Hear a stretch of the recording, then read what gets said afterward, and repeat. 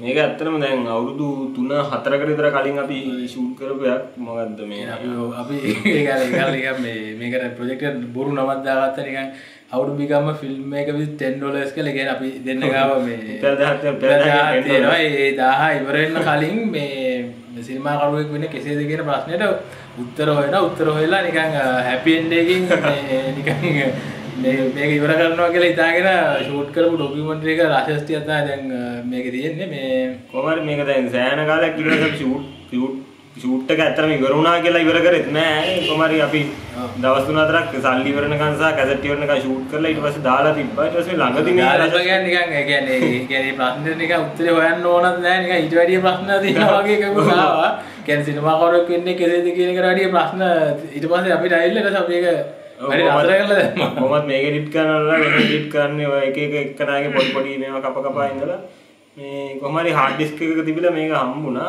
මේ හම්බෙලා බලද්දි දැන් හැබැයි මේ ඒක අපි ඔය ප්‍රශ්නෙට උත්තරේ ඒ කියන්නේ සිනමා කරුවෙක් වෙන්නේ කෙසේද කියන උත්තරේ මේ හම්බෙලා මට ෆිල්ම් එකක් කරන්න chance එකක් ආවා ඊට පස්සේ මේ ඒකෙන්ද අපි නොදැනුවත්වම මම හිතන්නේ මේ කියන්නේ මේක මේ ෆිල්ම් එක කියන්නේ මේ ඩොකියුමන්ටරි එක මේ සිනමා කරුවෙක් වෙන්නේ කෙසේද කියලා අහන ඒ ප්‍රශ්න උත්තරේ මම හිතන්නේ වෙන විදිහකට අපි දන්නේ නැති දෙයකට මේකේ අන්තර්ගතයි මම හිතන්නේ.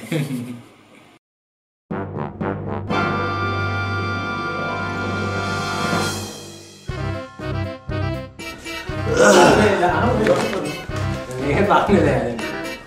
අපි වගේම කොහොමද සිනමාකාරයෙක් වෙන්නේ? අන්න ඒක තමයි එකම ප්‍රශ්නේ තියෙන්නේ. මූලිකම ප්‍රශ්නේ එකම ප්‍රශ්නේ අපිට දෙන්නේ. සිනමාකාරයෙක් වෙන්නේ කොහොමද? ඒක එච්චර ප්‍රශ්නේ. එකම සහ මූලික සහ අවසාන ප්‍රශ්නේ. සිනමාකාරයෙක් වෙන්නේ කෙසේද?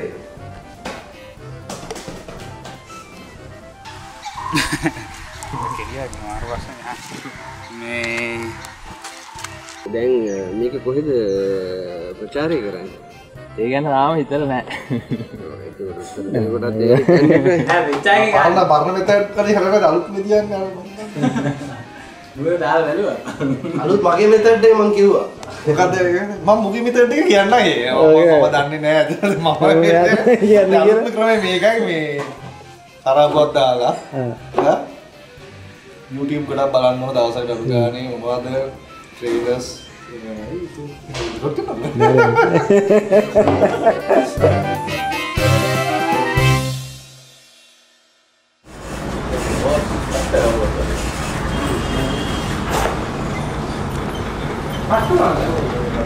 හලෝ මේ කොහොමද වෙන්නේ මේ අර තම්බල අර පන්සලක එතනින් උඹලා කලින් තිබ්බ විතරම කොහොමද එන්නේ කියලා කොහොමද එන්නේ කියලා ආවා මට මතක නෑ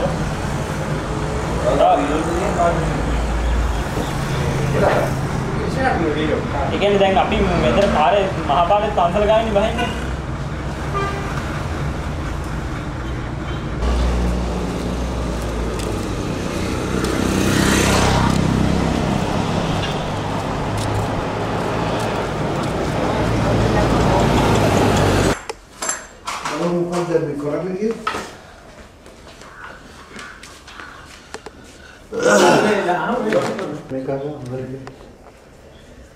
එහෙමයි මගේ අදහස නම් දැන් ඔය සිනමාව පිළිබඳ සීනියක් තබා ගැනීම නරක දෙයක් නෙවෙයි. දැන් පෞද්ගලිකව මම ගත්තාම අපිට අවුරුදු 17 18 කාලේදී චිත්‍රපටිකාරයෙක් වෙන්න ඕනෝනේ. ඊට පස්සේ අවුරුදු 30 35 යනකොට අතහැරියා. ඒ කියන්නේ මේ ඒක යථාර්ථයක් වෙන්නේ නැති නිසා. ඒ නිසා සම්පූර්ණ වැඩේ අතහැරලා දැම්මා. ඒ කියන්නේ අතහැරලා දැම්ම කියන්නේ අර බලෙන් අතහැරීම නෙවෙයි. අතහැරුණා බත් නෙවෙයි. මේ ඒ කාලේ වෙනකොට මම හිතන්නේ 40ට හිට වෙනකොට වගේ මේ දැන් 47ක් නේ 35 වගේ වෙනකොට මේ ආව හැඟීමක් මේ දැන් ඒක ප්‍රධානම ආශාව විදිහට පිළිතුරපට කියනවා. නමුත් ඒ වයසට එනකොට මම හිතන්නේ උඹලටත් ඒක වෙයි.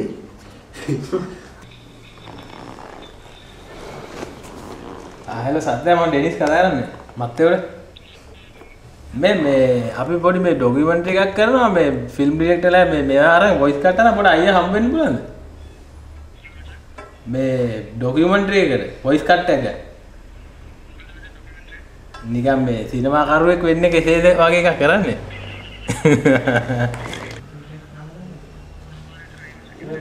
හරි අපි එන 4 විතර එන්න. රයිට්. හරි. කතා කරන්න මේ කැමරාවට නම් බෑගුව. වොයිස් කා උගේ ෆිල්ම් එකේ පින්තූරියක් දෙන්නකෝ ඒක දාලා උගේ මේ ඔව් මේක ඉස්සරහට එන්න ඇදී ගැන හේතුව එක තමයි දැන් එතන කියන්නේ අපි එහෙම දාලා යන්න ඕන. කියන්නේ ඒක ඉස්සරහට ආවයි කියලා මුපෙත් එක්ක මේ මම සමාජයේ ඉස්සරහට ගියාම මට ඒක කරදරයක්. කරදරයක් කියන්නේ මට මගේ නිදහස නැති වෙනවා. මිනිස්සු මාව මේ බයිස්කෝප් කාර්යයක් චිත්‍රපටයක් කරපු කියලා මට රෙස්පොන්ඩ් කරන්න ගන්නේ මට ලයිෆ් එකේ ගන්න ඕන දේවල් ටික මට ගන්න බැහැ. මේක මහා গুপ্ত දෙයක්වත් මේ ආගමික දෙයක්වත් එහෙම කතන්දරයක් මේකේ නැහැ. ඒක මම උදේට කොණ්ඩේ බීරනවා හරි කන්නාඩි ඉස්සරහට යනවා ඒකට අත්මත් දිනවා ඒ ටික ඔක්කොම කරනවා. අපේ ඒක ගන්න නැගලෙදයි. ඔව් ඒක ගන්න නැගලෙදයි. එහෙම කිසි අවුලක් නැහැ. පොඩි කාලේ ඉඳන් මට චිත්‍රපට පිස්සුවක් තිබුණා. ඒකට හේතුව මම හිතන්නේ චූටි කාලේම අපේ තාත්තා කියන අවුරුදු 4 5 වගේ ඉඳලා එයාට තිබුණ පිස්සුව නිසා මාව ෆිල්ම් බලන්න එක් කරගෙන ඉන්නේ. ඒකත් එක්ක මම හිතන්නේ මම මේ අර හෝල් එකේ අඳුරු කාමරේ පින්තූර දිහා බලන ඉඳීමේ පුරුද්දක් ආවා. මම හිතන්නේ ආසාවට ඉස්සෙල්ලා පුරුද්දක් ආවා. මොකද ඒක එක්කන යන නිසා මේ ඒක හරහා මම හිතන්නේ චූටිම කාලේ වෙච්ච දෙයක් හින්දා වෙන්න ඇති කියලා මම හිතන්නේ. ඉතින් මම රූප වලට ආසාවෙන්න පටන් ගත්තා.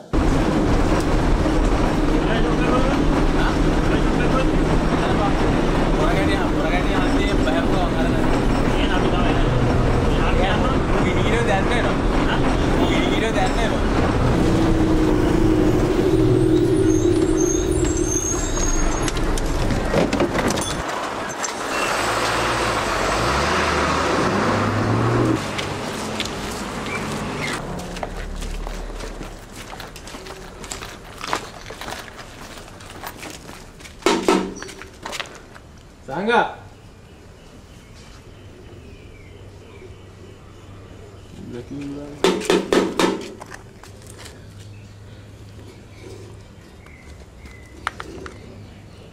Thisara Imbulana. Benar mau malah kayak ini, Pak. Benar mau malah kayak. Pak. Dimana tuh lah? Tahu. Itu malah kayak apa? Naan deh, Pak.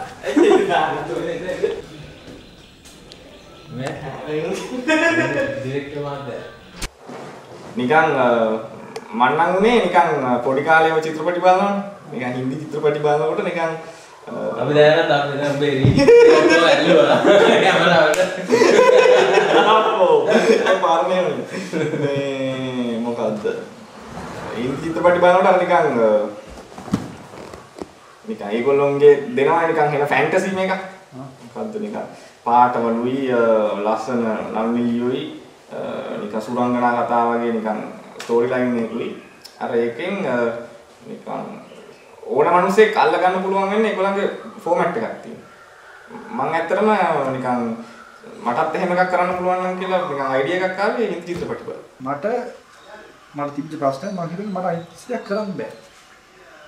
මම එහෙම දක්ෂ නෙමෙයි. පොදුවේ සිනමාකරුවෙක් වෙන්න මම හිතන්නේ මේ සිනමාව හදාගන්නවා ඔක්කොම වඩා මේ සිනමාව මේ ප්‍රකාශ කිරීමේ හැකියාවගේ ප්‍රසන්ටේෂන් එක මේ සිනමාත්මක ප්‍රසන්ටේෂන් එකක් ඇතුලේ තමයි සිනමාකරුවෙක් වෙන්නේ. ඒ කෙනෙක් මාටි උසින පොත්පත් ලියන. නැත්නම් තව කෙනෙක් කෙටි කතා ලිවි ජීවිතය නැහැ. තව කෙනෙක් පොත්පත් කලාවේ ඉඳලා ඒ වගේ නාට්‍ය කරන්නේ කොහොමද? නාට්‍ය කරුවෙක් පත්පත්නේ එයාට නාට්‍යකේ එයාගේ ප්‍රකාශන මාධ්‍ය. මගේ දුන්නේ සිනමා ප්‍රකාශන මාධ්‍ය ඒ තුලින් තමයි මට හිතෙන්නේ වැඩිම ප්‍රබලව ඉදිරිපත් කරන්න පුළුවන්. කියන්නේ අර දේ තමන්ගේ දාන ෆෝමැට් එක ෆිල්ම් නම් නැත්තම් පේන්ටිං හරි මොනවා හරි ඒකත් එක්ක තියෙන බැඳීමක් තියෙන්න ඕනේ කොහොමද? ඒ කියන්නේ ඒ ක්‍රාෆ්ට් එකේ ගැන හැඟීමක් නැත්තම් වාට ඒ කියන්නේ ප්‍රකාශනය කරන්න බෑනේ. වචන දැනගatiya යුතුනේ අදහස කියන්න. වචන වලට කැමති වෙ යුතුනේ අදහස කියන්න. වචන පාවිච්චි කිරීම වචන කතා කරන විදිහට ආශක්ත නොවි කොහොමද වචන ඒකින් යමක් කියන්නේ. මූලික ආශක්තභාවය එන්නේ ඒක. ඕනම දැන් ලෝකේ විලුම් නෙමෙයි අනිත් මොන දෙයක් කරන් කියනකොටත් Google එක සර්ච් එන්ජින් එක හදපු මිනිස්සයාටත් ඒ software එකේ දේ පුලින් වෙන්නේ පොඩි සමහර ඉලෙක්ට්‍රොනික කැලක් දැකලා ඒකත් එක්ක මේජ් එකත් එක්ක ඒන මොකක් හරි ඉන්ස්පිරේෂන් එකක් කරන්නේ ඒ වගේ අර ඒකම ආරම්භය එහෙම සිනමාකරුවෙක් වුණේ මම හිතන්නේ මේක දැන් හුස්ම ගන්න වගේ වැඩක් වාතය වගේ වැඩක් හුස්ම ගන්න වගේ වැඩක් බවට මගේ ජීවිතේ පත් වෙලා තියෙනවා. ඉතින් සමහරලාට දැන් ඒකෙන් තමයි ජීවිතේට අර්ථයක් දෙන්නේ. ඇත්තටම කියන්න දෙයක් තියෙන්න ඕන කියන එක. right? ඒක තමයි මූලිකම දේ කියලා මට හිතෙනවා. ඒ කියන්නේ ඒක තමන් ප්‍රකාශ නොකරොත් තමන් ඉන්න බෑ වගේ ගතියක් දැනෙන්න ඕන. අදහස් ප්‍රකාශ කිරීම නම් තමන්ට තියෙන උමනාව. තමන්ට ඒක පිට කරගන්න බැරි එකක් නම් එහෙනම් කරන්න ඕනේ පොතක් ලියන එක. කිසි විදමක් යන්නේ පොතක් ලියන්න. දැන් පොතක් ගහගන්නත් එච්චර විදමක් යන්නේ නැහැ. රුපියල් 34000 දෙන පොතක් ගහගත්තා. මම කියන්නේ ඒක නෙවෙයි. සිනමාකාරයෙක් වීමේ පළවෙනි එක තමයි සමාජයත් එක්ක බද්ධ වීම, සමාජයේ තුල සිවිල් චරිතයක් වීම, සිවිල් එකක් හදා ගැනීම. හැබැයි ප්‍රශ්නේ තියෙන ගැටලුව තමයි ඒක ලැබුණු ගමන් මේ සියලු උත්තරයක් හම්බෙනවද කියන්නේ. ඒක ලැබුණ අය දැන් මම එකයි කිව්වේ ඒක ලැබිච්ච අය දැන් හද වෙනකොට ලංකාවේ බහුතරයක් සිනමාකරුවන් අන්තිම චිත්‍රපටය කරලා තියෙන අවුරුදු 10කට 5කට. හැබැයි ඒගොල්ලෝ සිනමාකරුවෝ. ඒගොල්ලෝ ලැබිලා තියෙන රෙකග්නිෂන් එක ලැබිලා තියෙනවා. හැබැයි සිනමාවුත් මේ වෙන්නේ නැහැ. හරි. නළු නිලියෝ එකෙන් දෙකෙන් නළු නිලියෝ වල එච්චරයි ඉන්නේ. හරි නළු නිලියා විදිහට ඉන්නවා එකේ. ඒගොල්ලෝ ඇඩ්ස් වලින් ඉන්නේ ඊට පස්සේ. ඇඩ් එකෙන් ඉන්න ලක්ස් ගානවා, නම්පෝ ගානවා. නළු නිලිය. හැබැයි කරපු ප්‍රමාණයක් දැකපු දෙයක් නැහැ. ඉතින් මේ ක්‍රමයේ තියෙන මෙහි විතරයි මේ ප්‍රශ්නේ තියෙන්නේ. වෙන හටක මේක දෙන්න. මොකද ඇත්තත් එක්ක නෙවෙයි වැඩේ යන්නේ හැමදාම.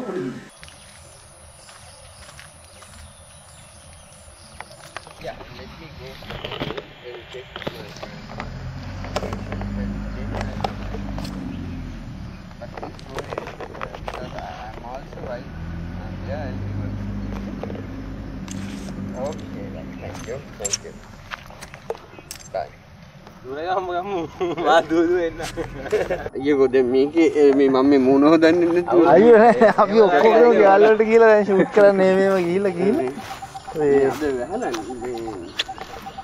එනයිදී අපි යන් පාරේ දැන්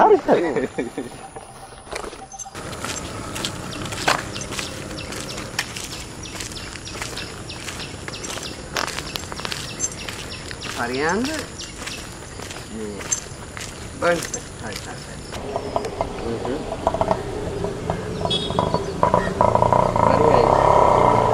සිනමාකාරයෙක් වෙන එක දැන් මට දන්න දවස් ඉඳලා මට සිනමාකාරයෙක් වෙන්න ඕනකම තිබුණා. මුලින්ම නළුවෙක් වෙන්න. ඊට පස්සේ චිත්‍රපටි වල වැඩ කරන්න. ඉතින් මම නම් හිතන්නේ ලැබෙන සෑම අවස්ථාවකම පැහැරහැරලා නැහැ. ඒ කියන්නේ පත්තරයක දැන්වීමක් දැම්මොත් සිනමා පාඨමාලාවක් කියලා එතනට යනවා. නාට්‍ය පාඨමාලාවක් කියලා දැම්මොත් එතනට යනවා. ඊට පස්සේ ඒ විදිහ යම් යම් පාඨමාලාවන් කරා. ඊට පස්සේ UCIC ඒකේ ඉදස්සල සිකුරාදාට චිත්‍රපටි පෙන්වනවා කොටුවේ. ඒව බලනවා. හැම චිත්‍රපටියක්ම බලනවා. සාකච්ඡා කරනවා. සම්මන්ත්‍රණ වලට යනවා. චිත්‍රපටි නැරඹීම එක්තරා ආකාරයක අපි කියන්නේ නොසන්සිඳන පිපාසයක් තිබුණා. මම හිතන්නේ ඒක දිගටම පිස්සුවක් වගේ ආවා ටිකක් ඔය ඔලෙවල් පන්තිර වගේ ආහාර වෙනකොට ඒක ධර්ම පිස්සුවක් වගේ ආවා. ඒ කියන්නේ බලන එකයි කියවන පිස්සුවයි එහෙම ආවා. ඒතර කෙරවලක් නැතුව බලන්නයි කියවන්නයි පටන් ගත්තා. ඒ පිස්සුවත් එක්කම මම ගිහිල්ලා ඒ කාලේ ලෙස්ට මහත්තයාව තිස්සා බේසේකරව පරාක්‍රම සිල්වව ධර්මසිරි බණ්ඩාරනායකව ඒගොල්ලන්ව හම්බ වෙලා ඒගොල්ලොත් එක්ක කතා කරන්න මම පටන් ගත්තා. නිකන් යනවා ඉතින් සමහරවල්ලාට එළවෙනවා. ඉතින් සමහරවල් පස්සෙන් ගිහිල්ලා එහෙම කතා කර ඉන්නවා. ඔහොම ඉඳලා සමහර සම්බන්ධතා ටිකක් හිමීට ගොඩ නැගුණා. අපි කරපු කාලේ මම ඇමරිකාවට ගියේ මේ මොනවද කරන්න බැරි නිසා. මේ ඉගෙන ගන්නවත් දෙයක් නැහැ. මොනවද නැති නිසා මම ඇමරිකාවට. ඒතර ඒ කාලේ අපිට කලින් කාලවල මම අහගෙන ධර්මසිරි බණ්ඩාරනායකලා එහෙම කරලා තියෙන බ්‍රිටිෂ් කවුන්සිල් එකෙන් තියෙන ෆිල්ම්ස් උත්සන් ගිහලා අර 35 මිනිත්තු ප්‍රොජෙක්ටර් එක දාලා බල තියෙනවා. ඇමරිකන් සෙන්ටර් එකට ගියා. ඇමරිකන් සෙන්ටර් එකේ ෆිල්ම් බැලුවා. ඒකේ ලයිබ්‍රරි පොත් බැලුවා. ෆ්‍රෙන්ච් එම්බසි එකට හරිය බ්‍රිටිෂ් කවුන්සිල් එකට හරිය යන්න පුළුවන් හැම එකටම ගිහිල්ලා ඒ කාලේ. වීඩියෝස් එහෙම නැති කාලේ එහෙම ගියා. දැන් අපි කාලේ මම කරේ වීඩියෝස් බැලුවා. මම 1977 නැත්තම් 78 ඉඳලා වීඩියෝ බලන්න ගන්න. ඒ කියන්නේ Betamax කියන එක ලංකාවට ඒ දවස්වල මැෂින්ස් මම දන්න තරමේ දෙක තුනක් තියෙනවා. අපේ ගෙදර එකක් තිබුණා. ඔය Sholay, Star Wars, LCD ඔය වගේ ෆිල්ම්ස් බලන්න ගත්තා. ඊට පස්සේ තමයි VHS එකේ. අරක මේවට කියලා ඒතර ඒවා ටික බලනවා. එහෙම බල මම හිතන්නේ එහෙම අපේම ජෙනරේෂන් එකේ වුණාට ඇමරිකාවේදී ඒ වගේ කරලා තමයි ටරන්ටිනෝ ලැබිලා තියෙන එක. තාම පත්‍රකාරයෙක් විදිහට වැඩ කරා. ඒක ඊළඟ දිගුව උනේ ඒකයි. ඒකට මම මිනිස්සුත් එක්ක ගිහිල්ලා ඉන්ටර්විව් කරා. දැන් කලින් පිස්සුවට වගේ O level පන්ති කාලේ එහෙම තැන් වල ගෙවල් වල ගිහිල්ලා මිනිස්සුත් එක්ක කතා කරනවට අමතරව එතකොට පත්‍රකාරයෙකුට ඒක පොඩ්ඩක් ප්‍රොෆෙෂනල් වෙනවනේ. හරි. දැන් එතකොට දැන් මම ෂිෆ්ට් එක කතා කරන්න ගියාම එහෙම මට මේ මාර ලීසියක් තිබුණා. ඒ කියන්නේ උදාහරණයක් මම දන්නේ මේ කොහොමරි ඒගොල්ලෝ වාද කරන්න ආවේ නැහැ. කාලයක් තිස්සේ මේකේ හැමතැනම ගියානේ හැමතැනම කට්ටියත් එක්ක වැඩ කරමින් කතා බහ කරමින් හැමෝමත් එක්ක හිටියා. සමහර වෙලාවට ඒ අය තුළ විශ්වාසයක් ගොඩනැගිලා තියෙන්න පුළුවන්. ආමියා චිත්‍රපටයක් කරයි ඒ චිත්‍රපටය කිසියම් ප්‍රමාණයක වැදගත්කමක් TV මම දන්නේ ඒක තියනවාද කියලා මම කියන්නේ අනිත් අය. වැදගත්කමක් TV ඒකට මැදිහත් වුණා දායක වුණා හානියක් වෙන්නේ නැහැ කියලා ඒක විශ්වාසයක් තියෙන්න පුළුවන්. ඒක විශ්වාසයක් තියෙන්නේ නැත්නම් කවදාවත් මැදිහත් වෙන්නේ නැහැ. එහෙම වෙන්න විදිහක් නැහැ නේ. එහෙම දැනගෙන ඉන්න ඕනේ කියලා මම කියන්නේ නැහැ. මම කියන්නේ මෙන්න මෙහෙම ඒක හරහා මොන හරි දෙයක් එනවයි කියලා මම විශ්වාස කරනවා. මොන හරි දෙයක් මට ආවයි කියලා කියන්නේ ඒ කියන්නේ ඉංග්‍රීසියේ පුද්ගලික මිත්‍රකම් ගැන නෙමෙයි මම කියන්නේ. උන් එක්ක ඩයලොග් එකකට ගියාට පස්සේ ඒගොල්ලොත් එක්ක ඩයලොග් එක ගියාට පස්සේ මට ආපු දේවල් දැන් ඒ කියන්නේ වගකීමකින් ඒ කියන්නේ මේ වැඩක් කරනවා මේ වැඩි මට අහු වෙනවා මේකට උදව් කරන්න ඕනේ කියන මානසිකත්වයකින් ඒගොල්ලෝ වැඩ කරා. ඒක මට ලොකු ආසාවක්. මොකද මට ගොඩක් අය දැන් කිව්වා විශේෂින්ගාවට යන්න බා පීට එහෙම ලේසියෙන් එන්නේ නැහැ. අර මේ කතන්දර කිව්වා. ඒව එකක්වත් උනේ නැහැ. මේ පොතේ සාමාන්‍ය කියන දේවල් ටික උනේ නැහැ. පීට මගේ මුල් ටෙලිෆිල්ම් එකේ ස්ක්‍රිප්ට් එක අරන් ගියාට පස්සේ මිනිහා ලැටින් ඇමරිකන් සමහර දේවල් එක සංසන්දනය කරලා මිනිහා ඕකේ එක දුන්නා. විශේෂයෙන් බලන දැන් කිව්වා මේක හරි බුද්දිස්ටික් කියලා ගැන තිබුණා. චා කිව්වා එයා කැමති කියලා. ඒතර පාලිත කැමරාමන් ඉස්සලාම මිනිහා හම්බෙන්න යනකොට මම බිලෝ කැමරාමන් කෙනෙක් ආශ්‍රය කරලා තිබුණේ නැහැ. මිනිහා වෙනකාගේ මම දන්නේ ටෙලි සීරීස් එකක මේ කැමරා කර හිටියා අපි ගම්පහ ගියේ රෑ පාලිත මගේ මොනවත් බැලුවේ නැහැ. බැලුවේ නැහැ හරියට. මේ කියන්නේ මාව දන්නේ නැහැ. මේ ඉතින් දන්නේ ඉතින් සරසයත් එක්ක කතා කරේ ඒක මට ප්‍රශ්නයක් වුණේ නැහැ. මේ ඉතින් ස්ක්‍රිප්ට් එක දීලා ආවා මේ ස්ක්‍රිප්ට් එක දීලා ස්ක්‍රිප්ට් එක බලලි වෙලා මේ මිනිස්සු ස්ක්‍රිප්ට් එකට කැමති වෙලා තිබුණා. එකක් ඊට පස්සේ මට පාලින් නැහැ කිව්වා මචං මට අර එකෙක් වැඩ කරපියුන්ගෙන් කැඩෙන්න ඕන නම් ඔබ කැම්පස් එකේ කොල්ලෙක් කියලා කිව්වා ඒක ආවා මේ අනිත් එක උඹේ වැඩේ පොඩ්ඩක් වෙනස් කියලා මට හිතුණා සහ මට අර අරුන් හැමදේම කරන්න ඕන විදිය කිය කරමින් හිටින් ගැලවිලා අලුත් එකෙක් එක්ක මටත් නිදහස හොයාගෙන යන්න chance එකක් ගන්න මම කැමති නෑ. මේක ලොකු බස්මාරකයි වෙන්නේ නැහැ ඒක. එයා බොරුවක් හිතලා කරනවා වගේ ස්ටුඩියෝ කවයි දෙට්ටේ දන්නේ. බස් එක අපි රෙන්ට් කරලා කරනවා.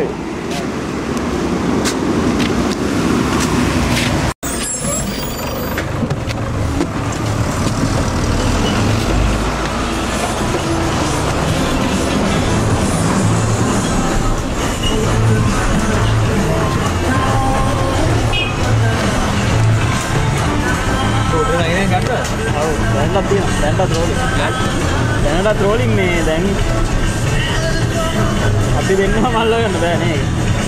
ඔයා මේව නෑ කොහෙද? බලන්න බෑ නේද ඒක. දෙන්න බෑ. ඕකේ. දැන් හො.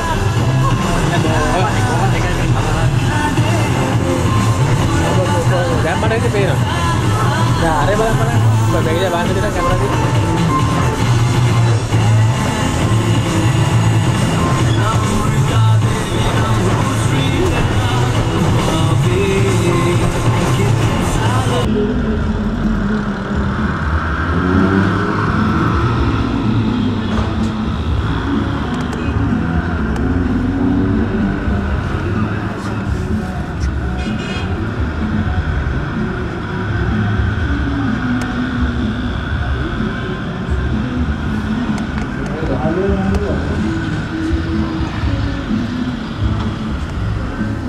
අර කලා සංවිධානය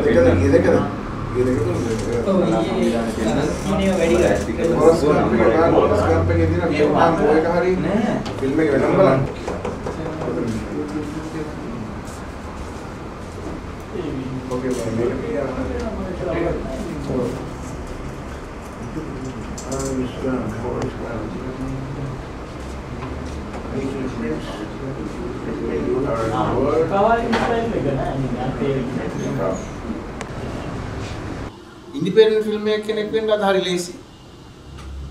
රුපියල් 7-8000ක් යාළුවෙක්ගෙන් හරි ඉල්ලගෙන ගිහලා මොනවා හරි කතාවක් කරන්න පුළුවන්. ඒ කාලේ එහෙමවත් නෑ.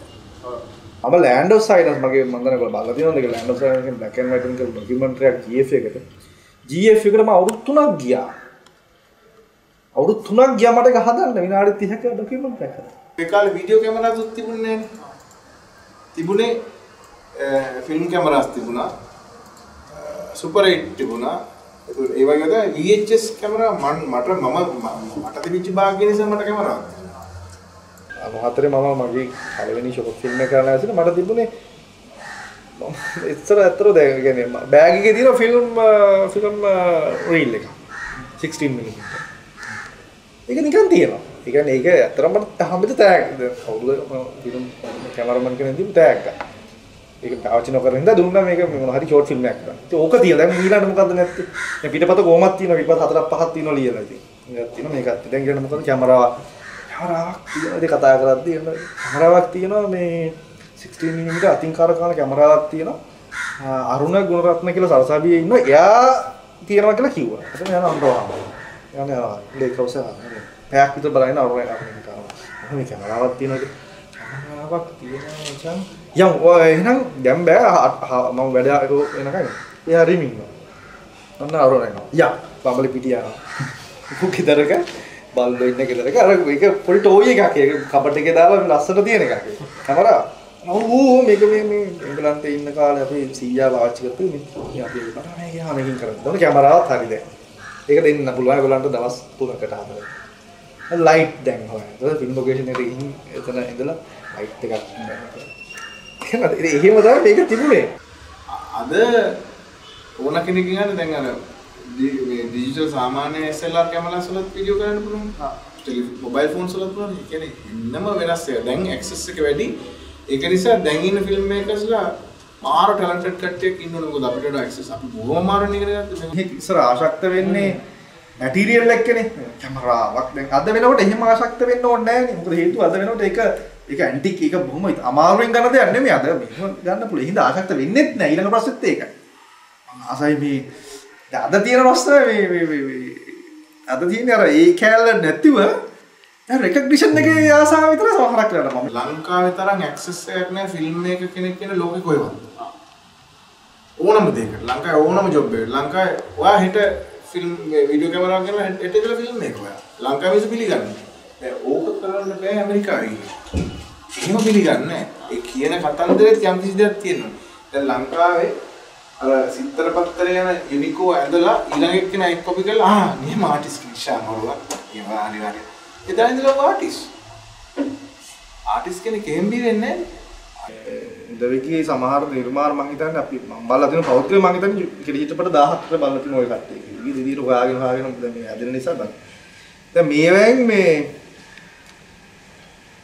උදෙක් ඒවා චිත්‍රපට විදිහට තියෙන කියන්නේ දර්ශනයක් මූවිං ඉමේජ් එකකින් එහාට සමහරක් වෙලාවට ප්‍රකාශනයක් නැහැ. මම කියන්නේ. ඕකට කවුරු හැවුත් එහෙම ප්‍රකාශන නැහැ. ප්‍රකාශන නැති එකත් ප්‍රකාශනයක්. එහෙම මම කියන්නේ එහෙම මේ කිසිම මේ පදනමකින් තොරව ලොජික්ස් නැතිව මේක හදන්න බෑ. එහෙම කරන්න නෙමෙයි. ලංකාවේ සාමාන්‍ය ඕනම දැනකට ගිහිල්ලා පත්තායක් ඇඳලා ඒකට කකුල් ටිකක් දාලා කියන ඩ්‍රැගන් කියලා ඊට පස්සේ කියන චයිනීස් රෙස්ටොරන්ට් එකක් එතන තියෙනවා කියන්නේ. ඒ වගේ තත්ත්වයකට ෆිල්ම් මේකිනුත් ලංකාවේ ඇවිල්ලා තියෙනවා. නැතුවනේ මේක එන්නේ මම හිතන්නේ ටෙලිවිෂන් එක හරහා. ටෙලිඩ්‍රාමාස් කරන්න ගන්නවනේ ගොඩාක් කට්ටිය. ඉතින් මං ඒකේ අවුලක් දකින්නේ නැහැ. ඒක ඇක්සස් තියනවා නම් කරන්න එපා. දැන් වාහන තියනවා නම් වාහන පාර්ක් දාන්න ඕනේ. නැතුව වාහන ඉවල්ලතර තියන් ඉන්නේ. ඒකෝට ඒ දෙන වැලියු එකේ ප්‍රශ්න තියෙනවා. මොකද හැම එකක් ගන්න පගාවටනේ. ඇඩ්වර්ටයිසිං ඒජන්සි එකට ගිහිල්ලා වැඩක් කරන්න ගියත් ඒක පගාව හරහා යනවා. සුදුසුසක් නෙමෙයි යන්නේ. ඒතකොට ටෙලිග්‍රෑම් එක ටීවී එක කියන්න ඕන නම් ඒකත් පගාවට යනවා. ඒතකොට ඔන්න ඔය වැරද්දයි මම දන්නේ. ඕක නිසා එට කවුරු හරි ජොම්බාස් ඇවිල්ලා කරලා ජොම්බාස් කීයක් හරි දීලා ඔක දාගන්න පුළුවන් නම් ටීවී එකට ජොම්බාස් ටෙලිවිෂන් එක. ඔන්න ඔය ප්‍රශ්නේ තියෙනවා. ඒ කියන්නේ දැන් අපි තියනවා මේ අර අපේ විශේෂයෙන්ම මේ මිඩල් ක්ලාස් එකේ මධ්‍යම පන්තියේ තරුණයාට තියෙන ප්‍රශ්නයක් අපේ. ඒක තමයි මේ අපේ නවකතාවෙත් තියෙන වැඩිපුර ඒක චිත්‍රපටියෙත් තියෙන එක හැමදේම තියෙන. ඒ කියන්නේ මේ කොහොමද ස්වාධීනව හැබැයි මිඩල් ක්ලාස් එකේ මධ්‍යම පන්තියේ ඉඳගෙන අරගලයකට යන්නෙත් නැහැ. හැබැයි ගැන පොඩි හැඟීමකුත් තියෙනවා. ඒවා අරකට නෑ ඒවා වෙන්න ඕන. කොහොමද මේ සිස්ටම් එකට විරුද්ධ වෙන්නේ? හැබැයි ඒක එහෙම විරුද්ධයි කියන්නේ ඌවට විරුද්ධ වෙන්නේ නැහැ. නමුත් ඒක ප්‍රශ්න ගොඩක් තියෙනවා. හරි. හොඳට ඇඳලා කරන්න මේ ඉන්නත් අවශ්‍යයි. මේ මධ්‍යම පන්ති ශාවන් වල ඉන්නත් කැමතියි.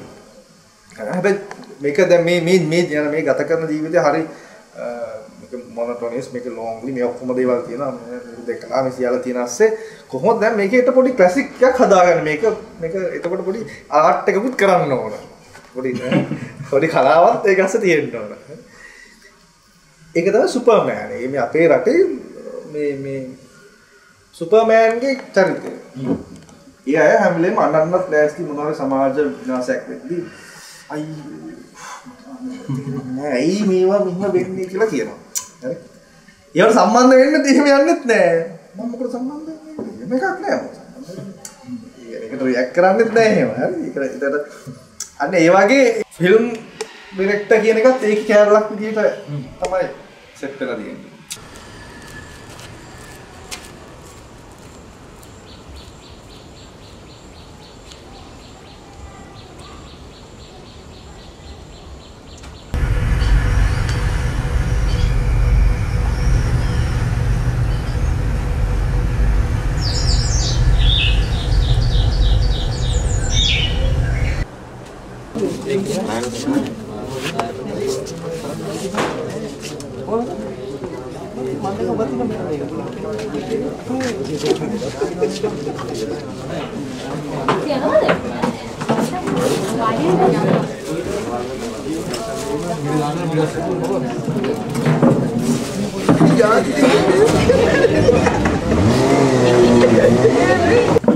අවසානයේදී මේ කිසිතකට පිළිබඳව කතා බහ කරනවා සංවාද කරනවා.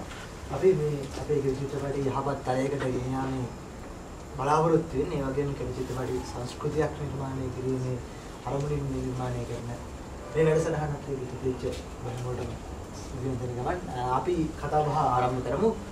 ඒකේ වෙන්නේ ඒ කාරණය ප්‍රබල නැහැ. ඒක ඇතුලේ ස්ක්‍රිප්ට් එක ප්‍රබල නැති හින්දා අර මුලින්ම දෙන බලාපොරොත්තු කැඩෙනවා. ගියාට නිකන් මෙතන කැමරාවක් එල්ලලා තියලා අපිට කතා කරන්න කියලා ගිහිල්ලා ඒ ටික රෙකෝඩ් කරලා වැඩක් නැහැ නේ. ඩයලොග් එකක් ලියන්නේ පර්පස් එකක් ඇතුවයි. ඒ පර්පස් එක කියවෙන්න ඕනේ ඩයලොග් එකෙන්. නැත්නම් වැඩක් නැහැ. ඩයලොග් කියන්නේ ඒ නේ අපි නිකන් එනද ගාමිණී ෆොන්ස් එක දසක් කියලා IC නම් ඕනේ නැහැ නේ. තමස කැමරාවක් එල්ලනෝ ඒකලා අපි තුන් දෙනා ඉදිවෙනකම් මෙතන කතා කරනවා ඊට පස්සේ කියලා හිට එඩිට් කරලා දානවා ඒක. ඒක හරියන්නේ නැහැ. ඉතින් අර ඒ අසංස්කෘතික භාවය මේ යුද්ධ ඉවර වුණාට පස්සේ පුදුම විදිහේ අසංස්කෘතික තත්ත්වයක් තියෙන ශ්‍රී ලංකාවේ. ඒ කියන්නේ යන මන් ඉස්සෙල්ලා යුද්ධෙත් එක්ක තිබ්බ පොඩි chance එක. දැන් මොකක්ද ආගියත් නේ. බල්ලෝ ලියලා දැම්මා වගේ ගතියකට හැමතැනම සිද්ධියක් අල්ලගන්න. ඒක මම හිතන්නේ ආර්ට් ඇතුලේ ඒක ඉතා ඉහළ මට්ටමකට ආයුතු මොහොතක් මේක. දැන් ශාස්ත්‍රය ගැන කතා කරලා ශාස්ත්‍රය ඉන්නේ දෙවන ලෝක මහායුද්ධයෙන් පස්සේ. දැන් දර්ශන දැන් අපිට දර්ශනයක් එන්නේ නැහැ. නේ දැන් දර්ශනයේ විදියට ඇවිල්ලා තියෙන්නේ බුදුබණ.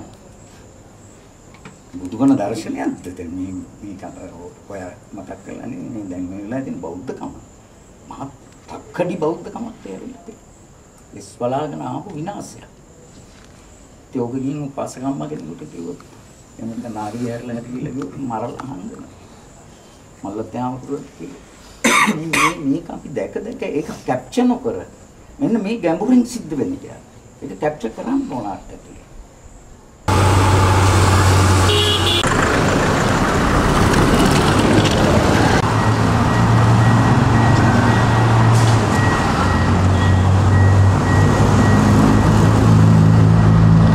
ඉතින් මේ හැදිලා හොල්ලන්න නැතුව මාවලා මං හදලා ඉන්නේ.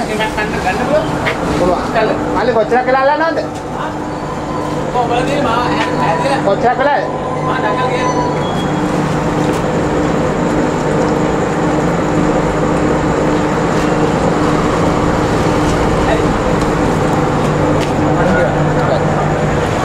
ඇමරිකාවේ නම් කියනවා හොලිවුඩ් වල සහ ඇමරිකාවේ තියෙන මතය මෙච්චරයි.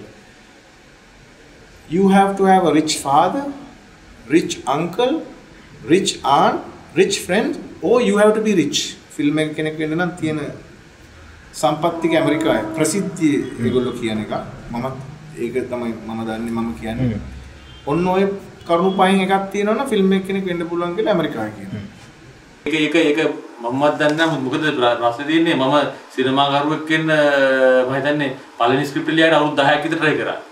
ඒ අවුරුදු 10 ඇතුලේ තමයි ඉතින් ඒක ඒ උත්සාහය ජයගත්තේ. ඒක පළවෙනි රූපවාහිනී ප්‍රොඩක්ෂන් එකක් කරනත් මාරකාල try කරන නාට්‍ය කරගෙන ඉඳලා. මේක ඕනම කෙනෙක් ප්‍රොඩියුසර් කෙනෙක් පිචින් කියලා තමයි මාටින් ස්කෝසේසි කියලා එකම එක ඩිරෙක්ටරයි මම අහලා තියෙන හොලිවුඩ් වල පිච් කරන්නේ. පිච් කරනවා කියන්නේ ප්‍රොඩියුසර් කෙනෙක් හොයාගන්න ඕනේ නැති ටෙලිෆෝන් කෝල් එකක්. ඒ කියන්නේ වුඩි ආලන්. වුඩි ආලන්ට ඕනම ස්ටුඩියෝ එකක් ඕවර් ද කවුන්ටර් ස්ක්‍රිප්ට් එකක් නැතුව සල්ලි දෙනවා. ප්‍රෙස්ටීජ් සහ එයාගේ බජට්ස් ඇවිල්ලා 200-300 මිලියන් ඩොලර්ස් නෙමෙයි. 40-50 මිලියන් වලින් ඒක ඉවරයි. සහ වුඩි ආලන් මගේ කම්පැනිට ෆිල්ම් එකක් කරයි කියන්නේ ඒක මාර දෙයක්. සයිමන් නම ගත්ත එකම අපේ කම්පැනිට පොතක් කියනවා. ඉතින් එහෙම ඩිරෙක්ටර්ලා මම හොලිවුඩ් වල හරියට එක්ක නෑ. මාටින් ස්කෝසේසි කියලා පිච් කරනවා. ඒ කියන්නේ ඒක විකුණන්න ඕන. මේ ප්‍රොඩියුසර් කෙනෙක් වාගේ නෙවෙයි ප්‍රශ්නේ. තමුන්ගේ තියෙන ආධ්‍යාත්මික අවශ්‍යතාවය. ඒක තමයි එක. මේ මාකට් එක තියෙන එක සහ මාකටිං කරලා තමන්ව මේ විකුණන්න පුළුවන් විදිහට භාණ්ඩයක් ලෙස ගේන්න පුළුවන් එකට තමයි මේක යන්න පුළුවන්. ඒ කියන්නේ රොබර්ට් ඩිනිරෝ අවුරුදු 11ක් ගියා මොකද බ්‍රොන්ක්ස් ටේල් හරි නිව්යෝක් ස්ටෝර් එකේ මේකේ බ්‍රොන්ක්ස් ටේල් ඒක කරන්න අවුරුදු 11ක් ස්ක්‍රිප්ට් එක කරන රවුන්ඩ් එක රොබර්ට් ඩිනිරෝ ඇකඩමි අවුඩ්ස් දෙකක් එතකොට ගහලා. අපි හිතුවට දැන් ඇයි විමුක්ති මේක පාට ඇහිලා දැන් විමුක්තිට ලංකාවට එන්න කමර්ෂල් එහෙම කරන්නේ අපෝ විමුක්ති. විමුක්ති කාන්සර් කැමරාව ගත්ත මොනොත් ඇහිලා මේව කරන්න ඕනේ නැහැ. දිගටම යුරෝප් වල ෆිල්ම් කරගෙන ඉන්න පුළුවන්.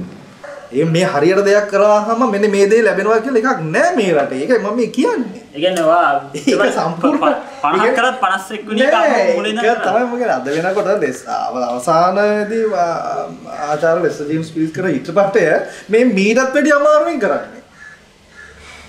ඒක ගැටලුව තියෙන්නේ මේකේ. හරි? ඊට ගැටලුව තියෙන්නේ ඒකයි. දැන් අපි හිතන්නේ නෑ අන්නේ අර තාත්තේ බ්ලොන් කරගෙන කාඩයක් හම්බුනා වගේ මේ දැන් එකක් කරන නිසා මට දිගට කරගෙන එහෙම එකක් නෑ. එහෙම දෙයක් ලෝකෙත් නෑ. අපි උඩ මේ වගේ මේ තියෙන මේක තමයි. ඒක ඉන්දියාවේ තියෙනවා. ඒක ලොකු ප්‍රාන්ත රටවල් වල තියෙනවා. කල්චරල් ප්‍රොඩක්ෂන්ස් තියෙන ඒවා පරිභෝජනය කරන ඒවත් එක්ක ඉන්න එහෙම තියෙනවා. ජීවිත එහෙම ගත වෙන තැන් තියෙනවා. දැන් යුරෝපේ තියෙනවා. යුරෝපේ කල්චර් එක වෙනස්. ඒ කල්චර් එකේ බදාදා වෙනකොට ඒගොල්ලෝ කියනවා අද මම ෆිල්ම් වගේ ෆිල්ම් බලන දවස් මම යනවා. ඇමරිකාවේ කියන්නේ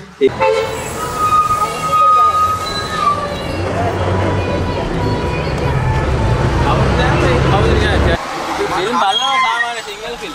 සිංගල් ෆිල්ම් කියන්නේ අපි කරන්නේ.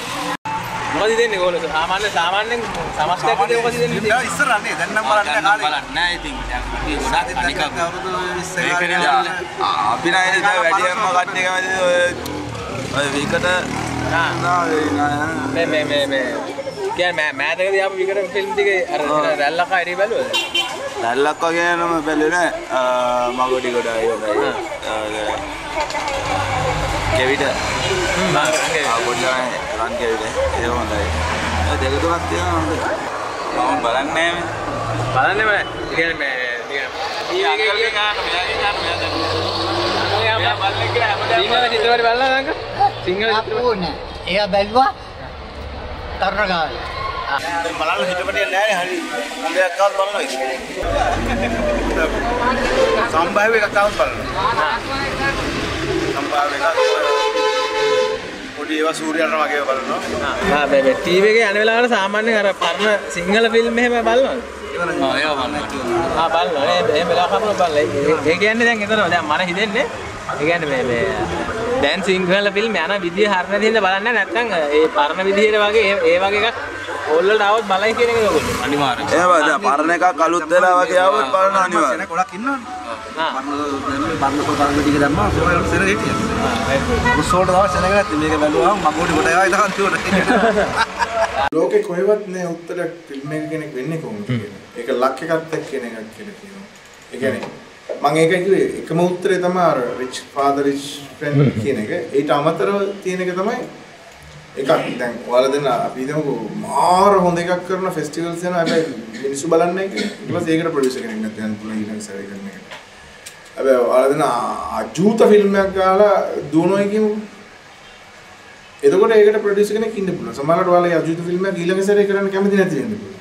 ඒක නිසා උත්තරයක් මම ගාව තියෙන්න බෑ. මම හිතන්නේ කාගාවක් තියනවාද කියලා හිතන්නේ. ඔය උත්තරයක් නෑ. වර්නර් හෝස්වර්ක්ට තියරි එකක් තියනවාද කියලා වගේ තමයි. එකක් වෙන්න ඕනේ අවංක කියන්නේ මේ නිර්මාණකරුවා හඳුනා ගන්න අර්ථපතියෙක් හම්බ වෙන වැරදිලා හෝ ඒක නිකන් අහමු සිද්ධියක්. ඒක කනාවටත් කියන්න පුළුවන්. ඒ වුණාට මේ ඒ යන පාත් එක මම හිතන්නේ ඕන කෙනෙකුට පුළුවන්. ඒ කියන්නේ දැන් මේ ලංකාවේ අපි ඕන තරම් මේ කරලා අපිට හැම ප්‍රොඩියුසර්ස්ලා හම්බුන්නේ නැහැ. දැන් මම ඉන්දියාවේ අර ඉගෙන ගන්න ගිය කාලේ ඉතින් මට පොඩි එයිම් එකක් තිබ්බා මෙහෙම කවුරු හරි හොයාගෙන එනවා කියන එක. ඉතින් ඒ එයිම් එක යනකොට තමයි මට එහෙම එක්කෙනෙක් හම්බුනේ. ඉතින් නිර්මාණ කරන හදන මිනිහා හොඳට අන්දන්න පුළුවන් මිනිහෙක් වෙන්න ඕන. ඔව් ඉතින් ඒ කියන්නේ මනුස්සයත් එක්ක වැඩ කරලා ඒ කියන්නේ මම කෙනෙක්ම මෙහෙම එයිම් කරගෙන හිටියේ නෑ මුලින් ඉඳන් මේ මාස මේ ගානේ කරනකොට මම මොහොත යනවා කියලා. එහෙම හිටියේ නැහැ. ඉතින් මොකක් හරි නිකන් ඕනේ බිලිබිත්ත දැම්මම ඉතින් මාළු ඕන එකක් අහුවෙන්නේ හමු විදියට අර නිකන් එහෙම දැලක් දැන්. ඔය ඉතින් මෙහෙමද ඒකදී අල්ලගත්ත බිස්නස් එකක් නේ යාට පෙන්නුවේ යා ටියුෂන් ගුරුවරයෙක්. එයාට පෙන්වලා දුන්නා එකක් තමයි යා ටියුෂන් ගුරුවරයෙක් වශයෙන් යාගේ ප්‍රතිරූපය පොඩ්ඩක් උඩට එන එක. සහ එයාට යා විඳ කරන මුදලට වඩා තව මුදලක් ලබා දෙනවා. වෙළඳ ව්‍යාපාරයක් නෑ මම පෙන්නුවේ වෙන මොකක් අල්ලන්නේ. මම මගෙත් බලාපොරොත්තු තිබ්බේ වෙළඳ ව්‍යාපාරයක් කිරීමනේ. එතනින් එහාට ඒක අතතරේ මොනවක් කරන්නයි. දැන් මම එහෙම අන්දලා ප්‍රොඩියුසර්ලා හොයා ගැනීමේ මේවා එක දැන් අතහැරලා තියෙනවා. මොකද හේතුව මම දැනුවත්ව ප්‍රොඩියුසර්ලා හැන්දුවේ නැහැ. හරි. නමුත් අවසාන වශයෙන් මගේ හැම ප්‍රොඩියුසර් කෙනෙකුටම සිද්ධ වුණේ මේ අවලා දාන්න සහ ආර්ථික වශයෙන් පාඩු විඳින්න. ඒ හැම උඹලා කියලා අපි දෙන්නේ. ඔව්. ඊට පස්සේ උන් සල්ලි දාන්නේ දැන් අර විදු එක කරලා තියෙනවා. දැන් මම විදු චිත්‍රපටයේ උදාහරණයකට ගත්තොත් එහෙනම් මම ඒකට ප්‍රොඩියුසර්ස්ලා සම්බන්ධ කරගත්තේ ඕගොල්ලෝ ඉන්වෙස්ට් කරන මුදල 10%ක ඉන්ට්‍රස්ට් එකක් එක්ක මේ දවස්වල 7%යි ඉන්ට්‍රස්ට් රේට් එක 10%ක ඉන්ට්‍රස්ට් රේට් එකක් එක්ක අවුරුද්දක් ඇතුළත චිත්‍රපටිය දිව්වත් නැතත් මම ගෙවනවා කියන පොරොන්දුව සහ ආතිකයේ උඩ. ඔව් අන්දලා කියන්නේ දැන් ඇග්‍රීමන්ට් එකක් තියෙනවද කොහොමද ජුලියන්කට සල්ලි බේරනවා කියන්නේ. දැන් ෆෝන් ආන්දරන්නේ. මේක ඔව්. ඊට පස්සේ දැන් මම මට වද දෙනවා මම මොනවද ලංකාවේ කොහෙද නිෂ්පාදකයෝ ඉන්නේ චිත්‍රපටි 5ක් නිෂ්පාදනය කරපු. කී දෙනයිද ඉන්නේ? අතේ ඇඟිලි වලින් ගණන් කරන්න පුළුවන්. නිල් රූපසිංහල ඒකායේ දැන් කරන්නේ අද එදිරිසිංහ මේ සුමතිපාල මේ විදිහේ කීප දෙනෙක් පමණයි. ඇයි? මේක කවදාවත් වෘත්තීය නිෂ්පාදන කර්මාන්තයක් හැටියට පැවතුනේ නැහැ. එකක් කරාම දැනගන්නවා පාඩු වෙනවා කියලා. ඊට පස්සේ නතර වෙනවා. ආවට පස්සේ ඌ ආයෙ එන්නේ නැහැ ඉතින්. පලා යනවා. ඌ ආයෙ චිත්‍රපටිය බලන්නවත් නැහැ. මාකට් එකේ සර්වයිව් වෙන්න ඕන. මාකට් එකේ සර්වයිව් වුනේ නැත්නම් ෆිල්ම් එක එහෙම ඔය කියන එක හිටින්නේ නැහැ. දැන් මාකට් එකේ ඉස්සර සර්වයිව් වුනේ නැහැ තමයි. ඔය මේ අපි කියන විදිහේ මේ ආර්ට් මූවි එක. නමුත් ඉන්ඩස්ට්‍රි එකට පුළුවන්කම තිබ්බ ඉන්ඩස්ට්‍රි එක ලොකුයි අරක දරා ගන්න. මම අර ක්ලාස් එකෙත් කිව්වේ රේඛාව කරලා ලෙස්ට පාඩු වුණාම වෙන මාස් එකේ හිටපු ගුණරත්නම් ලෙස්ට අධෛර්ය වෙයි කියලා චෙක් එකක් දෙනවා හන්දේශයකට. ඕන එකක් කරන්න කියලා දෙන්නේ. ලෙස්ට කරන්නේ හන්දේ. ඒ ලෙස්ට එක කරන්නේ අර මිනිහට හම්බෙච්ච පාඩුව මං ආයේ අරන් දෙන්න ඕන කියලා හිතා. දැන් එහෙම පොඩි තිබ්බනේ මම. දැන් ඒව නැහැ. එහෙම නැහැ. ඒ ඔක්කොම ගිහිල්ලා. මම ඉගෙන ගත්ත දේ තමයි මාටින් ස්කොසේසිගෙන් මම ඉගෙන ගත්ත දෙයක්. ඒක තමයි ඔබ ඩොලරයක් වියදම් කරනවා නම් මතක තබා ගන්න එම ඩොලරය ඔබ නැවත උපයෝගී යුතුයි කියලා. මෙතෙන්දී ලංකාවේ ගත්තොත් ඒක ඩොලරේ නෙමෙයි එකක් වියදම් කරොත් දෙකක් කරන්න ඕන. මොකද නිෂ්පාදකයාට හම්බ වෙන්නේ 100ට මං කිව්වා වගේ 30ක් විතරයි කැරකිලා එනකොට. ලංකාවේ දැන් තියෙන්නේ මචං ඉස්සර ඇත්තරන් වල චිත්‍රපටශාලා 10ක් තිබ්බනම් දැන් තියෙන්නේ 200ක්. ඒ තරමට එතකොට කොහොමද ආදායම? ආදායම බහැලානේ තුනේ දෙකක්ම ගිහිල්ලා තියෙන්නේ. ඒ වැසීගෙන යන්නේ සිනමාවේම ගැටලුවක් නිසා නෙමෙයි. උදාහරණයක් හැටියට කියනවා නම් අපි හිතමු බම්බුලිපිටියේ සිනමා ශාලාවක් තියෙනවා. මේ සිනමා ශාලාවේ උපයන්නේ රුපියල් 20000ක් නම් දවසකට. ඒ සිනමා ශාලා හිමියට පේන එක සාධාරණයි. මගේ මේ පර්චේස් 40 ඉඩම මේක කැඩුවා. හන්දියම් මැද්දේ නේ. මේක කැඩලා මෙතන සුපර් මාකට් එකක් හැදුවා. මගේ ආදායම 100 ගුණයකින් වඩා මිට වඩා වැඩි වෙනවා. ඉතින් මේ ලෝකේ තනි සිනමා ශාලා කියන සංකල්පය ඉවත් වෙමින් යනවා. විශේෂයෙන්ම නාගරිකව. ඉතින් මේ කිසිදු දෙයකට මූණ දෙන්න තරම් ශක්තියක් තියෙන ආයතනයක් හෝ පෞද්ගලික අංශයක් ලංකාවේ නැහැ. ඕනෑම නගරයක මිඩල් ක්ලාස් එකක් ඉන්නවනේ. ඒගොල්ලෝ චිත්‍රපටයේ හැකියාව තියෙන. ඒගොල්ලෝ ඒ නගරේ ශාලාවට යන්නේ නැහැ. ඒගොල්ලෝ කොළඹ විතරයි චිත්‍රපටියක් බලන්නේ. ඒක නිසා පරිපූර්ණ ශාලාවල පාස්කම් වැඩි කරලා ප්‍රොජෙක්ටර් එක අලුත් කරලා මේක අඩු ගන්න කියලා බලලා මකුරණට වාඩි වෙලා මේක බලන්න පුළුවන් තත්ත්වයක් ඇති කරනවා. ඉතින් ලංකාවේ සිනමා කර්මාන්තයන්ගේ සිනමාව පොලිසියක් අතර වීදම් කරන්න පාඩුවක් නැහැ. රජයක් විසින් ඒක කරන්න ඕන. බහුතරයක් මේ රටේ සිනමාව කියලා කියන දේ ඉන්ඩස්ට්‍රි එකක් විදිහට ගත්තත් ඒක ඇත්ත ඉන්ඩස්ට්‍රි එකක් නෙමෙයි. ඒකෙන් යැපෙන්නේ නෑ ඔය කියන දේ මිනිස්සු. සිනමා හෝල් පවත්වගෙන යන පැහැදිලිවම ඉන්නේ ප්‍රජාව ආනන්ද මුදාහැරලා ඇත්තම සිනමා හෝල් වලින් නෙමෙයි ජීවත් වෙන්නේ. ඒකෙන් ලැබෙන්නේ නෑ ආදායම. හරි මේක ඇත්ත වුණොත් විතරයි ඔක්කොම පේන්න පටන් ගන්න. කියන්නේ කාටද? කියන්නේ කෙන්නේ නෑ. අහන්න එකක් ඉන්නේ බෑ කියන්න. ගිහිල්ලා කිව්ව දෙන්නේ වැඩන්නේ.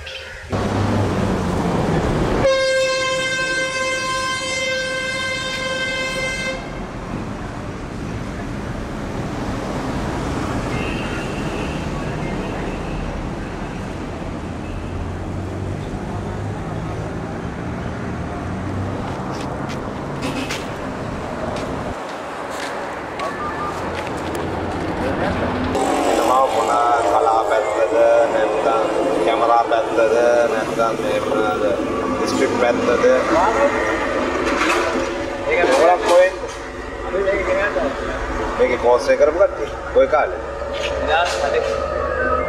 මාව දන්නද එනම් ආපුඩුවට කතා කරලා මාව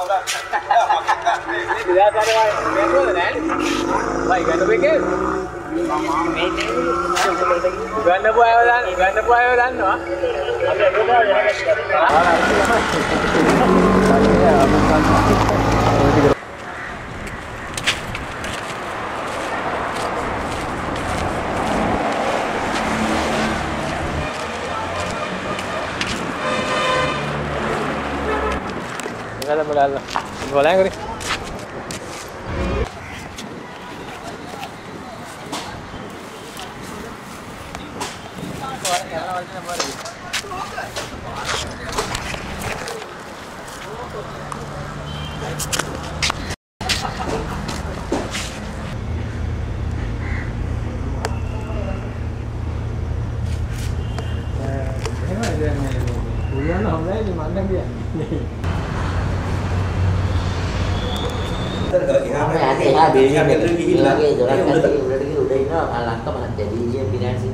සිනමා සංස්කෘතියේ ප්‍රධාන දෙසුම් දෙනෙක් ඉන්න පොඩ්ඩක් කතා කරමු. අර මේකේ උඩට යන්න.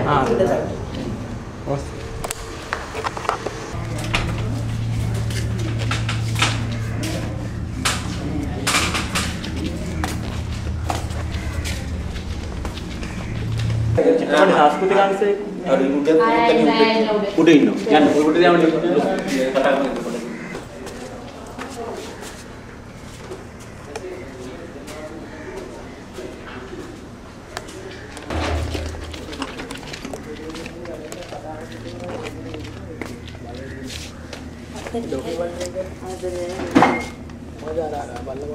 අර පල්ලෙහා මිස්ලා කිව්ව චිත්‍රපට සංස්කෘතික මොකක්ද මේ අංශ කට්ටිය මේ බිල්ඩින් එකේ ඉන්නවා. ගීතාලිය අක්කා. ගියා පොඩ්ඩක් ඔය මොන්ද කව පල්ලෙහා ඉති. අවල ලංකාවේ ඉන්නේ ලංකාව. වෙන වැඩක් ඉන්නේ පොත් එක කාට් එක නැතුව ඉන්නේ. ඔහොම කරලා. යා මේ වෙලාව අපිට බල ගන්න පුළුවන් නේද? අපි මේ කෝස් එක කරමු කට්ටිය. ඒක ඩොකියුමන්ට් එක විනාඩි 5ක විතර වොයිස් කට් එකක් ඕන. සර් නම් දැන් වොයිස් කට් එක කියලා. ඒ කාලේ කොහොම කැම්බෙනා නම් මේ රූම් එක ඇතුළට කරා.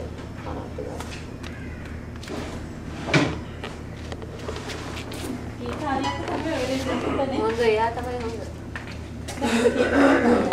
ඊතරිය පල්ලට ගියා. මේ කවුරුහරි ගෙදරින් ආවේ කවුරුහරි ආව කෝල් එකක් ආවම පල්ලට එන්න කියලා. අපි අදාළමද? මොස්තද?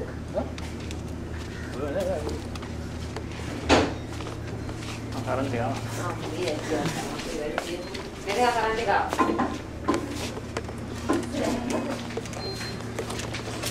ඒකේ රාන්ට්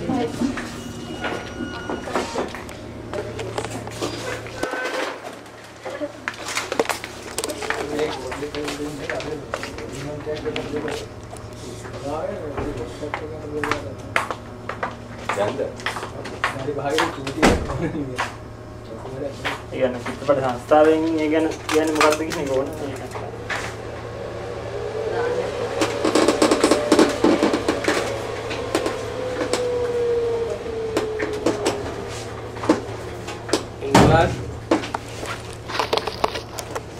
මෙහෙමයි අපි මේක කරේ නෑ. සිනමාකාරයෙක් වෙන්නේ කොහොමද කියලා ලංකාව ඇතුලේ සිනමාකාරයෙක් වෙච්ච එකෙන් අහගෙන ගියා. දැන් අපිත් මේක ඉගෙන ගත්තේ තව මේ උගන්නලා තරුණ සිනමාකාරයෙක් කිරීමේ අරමුණක් මේක ඇතුලේ තියෙනවානේ. ඒගොල්ලෝ කොහොමද සිනමාකාරයෝ වෙන්නේ මේක එළියට ගියාට පස්සේ කියන එක තමයි අහගන්නේ. චිත්‍රපට අවස්ථාවේ ඒ වෙනුවෙන් මොකද කරන්නේ කියලා.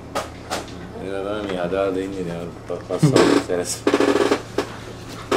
දැන් ඔයාලගේ ප්‍රශ්නේ හරිද වොන්ද? හරි. ඔයාලා ප්‍රශ්නේ ගත්තාම සිනමාවේ අධ්‍යාපනික තත්ත්වයක් තිබුණේ නැහැ. නමුත් මේක දැනගත්තා ප්‍රවීණ චිත්‍රපට අධ්‍යක්ෂකවරයෙක් වගේම සිනමා අරුවෙක් හිටපු ආචාර්ය තිස්සාබේසේකර. ඔව් සිනමාවට ඇවිල්ලා ඔහු ගත්ත අත්දැකීම් සහ ඔහුගේ දැනුම් සම්භාරය ඉදිරි පරපුරට දෙන්න ඕනේ කියලා මේ සංකල්පයක් එක්ක මේ සභාපතියලා සිනමා සංස්කෘතික කාර්යාංශය පිටවලා. නමුත් මේක තවදුරටත් වර්ධනය කරගෙන යනකොට මේකට සංස්කෘතික අමාත්‍යවරයා ඇතුළේ විජිතේරත් ඇමතුමා ඇවිල්ලා මේ ගැන අපිත් එක්ක සාකච්ඡා කරලා මේ අඩුපාඩු දැකලා මේ පාඨමාලාව ආරම්භ කරන්න ඕනේ කියලා එතුමාගේ සංකල්පයක් අනුව තමයි සිනමා අධ්‍යාපනය කියන එක අපි පටන් ගත්තා. අපි මේ හදන පස් අවුරුදු සැලැස්මක් අපි හැදුවා. නමුත් ඒකේ යම් කටයුතු ක්‍රියාත්මක කරන්න බැරි වුණා. යම් හේතු කාරණා නිසා. දැන් මේවර අපි හදන එකෙත් අපි චිත්‍රපට සංස්ථාව බලාපොරොත්තු වෙනවා අංකුර කලාකරුවන්ට තම නිර්මාණ එළිදක්වන්න අවස්ථාවක් දෙන්න. ලංකාවේ චිත්‍රපටියක් කරන්නේ කොහොමද? දැන් මේක මම නිරන්තරයෙන් හිතන දෙයක්. කොහොමද තරුණ සිනමාකරුවෙක් මේකට එන්නේ? කොල්ලෙක් මේකට එන්නේ කොහොමද? අතරම් බැලුවොත් එහෙම මීට අවුරුදු 10කට 15කට විතර කලින් චිත්‍රපටි වලට මාරුනේ ආවේ නෑ. අධ්‍යක්ෂණයේ රංගපෑමකට එහෙම කැමැත්තක් තිබුණේ නෑ. ඒක හාපෝ හැදී ප්‍රසන්න විතානේ. ඒක ඇතුළේ මේ ක්‍රෙඩිට් එක දෙන්න ඕන. හරි. දැන් අපි ගමු ප්‍රායෝගික ප්‍රශ්නේ. දැන් කොල්ලෙක්ට ෆිල්ම් එකක් හදන්න වුණොත් රුතාංශ චිත්‍රපටියක් ඔයගොල්ලෝ ඩෙනිස් නාට්‍යයෙන් කරපු දේ ෆිල්ම් එකෙන් කරන්න ගියොත් තහනම් කරනවා. ඊළඟට දැන් තියෙන ක්‍රමයටදී පෞද්ගලික මණ්ඩලවල තමයි බලය තියෙන්නේ. ඒකට පෞද්ගලික අපි ගත්තොත් EAP ජාලය වගේ ඒ අය පෞලේ චිත්‍රපටි තමයි ප්‍රදර්ශනය කරන්නේ. දැන් මගේ ආකාශ කුසුම් චිත්‍රපටිය පවා ඒගොල්ලෝ ප්‍රතික්ෂේප කරා. ඒ කියන්නේ චිත්‍රපටි ප්‍රදර්ශනය කරන්න. තමන්ගේ මණ්ඩලේ සල්ලි වලට ගන්න නෙමෙයි. එතකොට ඒ විදිහ තත්ත්වයක් තියෙන. එතකොට දැන් ඕගොල්ලන්ගේ පරම්පරාවේ අත්දැකීම් එළියට ගේනකොට ඒවා සිනමා මාධ්‍යයෙන් මේවා තියෙන සීමාවන් පන්නලා යන්න හදනකොට මේක දැන් මෙතන එළියට දාගන්න බෑ ලංකාවේ. හදන්න හැදුවත් එළියට දාගන්න බෑ. ඒ කියන්නේ ටාර්කෝස්කි ස්ටෝක කරපුවාම ඔක්කොම කොම්රේඩ්ස් හරිය ගිහලා අපුඩි දාලා වෙල් ඩන් කොම්රේඩ් කියලා කියපුවාම ෆ්‍රීඩම් එක වයින් යන මිනිහට අවුරුදු 10කට පස්සේ මේ ෆිල්ම් එකම බලලා තර්කෝස්ගේ හිරේට දානවා. ඇයි?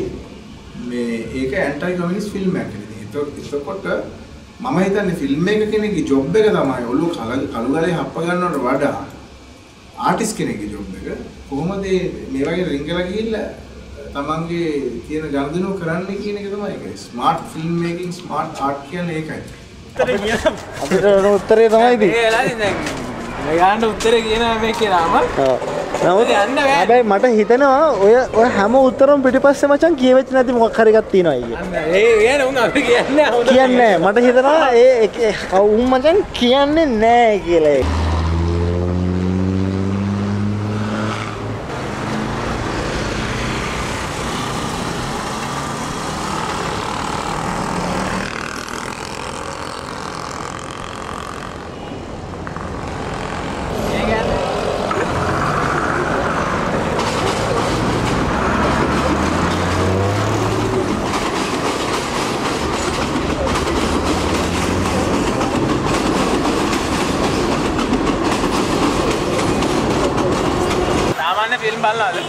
सामान्य बाल ඒ කියන්නේ මේ සිංහල චිත්‍රපටි සිංහල චිත්‍රපටි බලනවා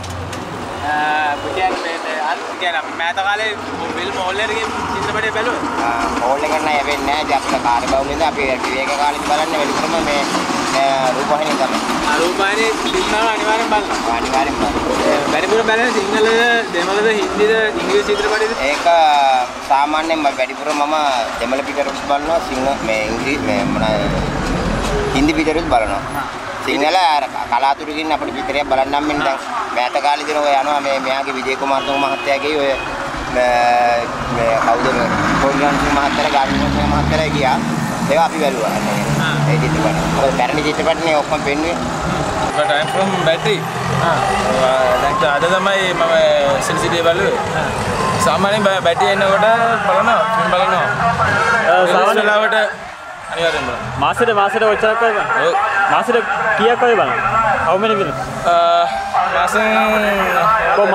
මාස 3යි ඔව් මිනිමම් 3යි only Tamil විතරයි නේ ඉංග්‍රීසි ෆිල්ම් සිංහල ෆිල්ම් බලන්න ඒක බැටි බලනකොට අඩුවේ සාමාන්‍ය අඩුවේ කොළඹ නම් අවුලක් නැහැ බැටි අඩුවේ වලින් බලනකොට දෙමළ ෆිල්ම් තමයි වැඩියෙන්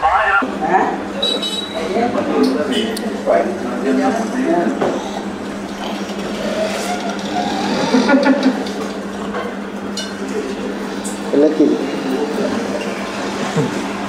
අර මොකගේ අර එලකිරි කෝපෙත් එක දැක නෙස්ට්‍රි ඇඩ් එක වේ ඩටක් කියනවා වෙන්නේ නැහැ නේද ඇතුළේ දිල නෑ නෑ අපතේ ඉදියවත් යන ගාන හරි මම කියන්නේ අපි මේවා ගත්තොත් එහෙම ඕල් එකකට ගිහිල්ලා හරි කොහොමාරි මිනිසුන්ට පෙන්නන එක නම් අපේ පරවතල ගැටලුව තියෙන්නේ සිනමාව හදන මීඩියම් එක නෙවෙයි. සිනමාව ඩිජිටල් හදනවද අරවා හදනවද මේවා හදනවද කියන එක නෙවෙයි. සිනමාව පෙන්වන්නේ කොහොමද කියන එක එහෙම පෙන්වන සිනමාවක් බලන්න තරම් උනන්දුවක් තියෙන පිරිසක් ඉන්නවද කියන එක තමයි තියෙන ප්‍රධාන ගැටලුව. මං කියන ඔඩියන්ස් එක වැඩි කරගත්තොත් ඔයිට මොකක් හරි කරන්න පුළුවන්. දැන් මේ ඔය හිර වෙලා ඉන්න එකම කෑල්ලේ නේ කියන්නේ කවදාකවත් චිත්‍රපටි බලන්න යන මිනිස්සු මොකද චිත්‍රපටියක් බලන්නේ නැහැ. ඒ ක්‍රවුඩ් එක අල්ල ගන්න පුළුවන් මොකක් හරි විදියක් අල්ලගත්තාම ඒ කියන්නේ මේ සිනමා ශාලාවල විතරක් නෙමෙයි චිත්‍රපටි පෙන්වන්නේ. ඉතින් ප්‍රේක්ෂකයෝ චිත්‍රපටි බලන ප්‍රේක්ෂකයෝ ලංකාවේ අඩු වෙලා නැහැ. ලංකාවේ 2002 චිත්‍රපටි බැලුවා 1,50,00,000ක් බැලුවා වසරකට. අද බලන්නේ 77 ලක්ෂයයි. නමුත් මම මේ කිව්වේ සංඛ්‍යාලයකනේ සිනමා ශාලාවල. නමුත් දවසකට මේ රටේ මිලියන 14ක් රූපවාහිනී නරඹනවා. මිලියන 20ක් ඉන්න රටේ. එතකොට මේ මම අපි ගමු මචං චිත්‍රපටියේ මම නිෂ්පාදනයෙන් දායක වෙච්ච සිනමා ශාලාවල නරඹන්නේ නැති ලක්ෂ 2කමාරක විතර ප්‍රේක්ෂක පිරිස.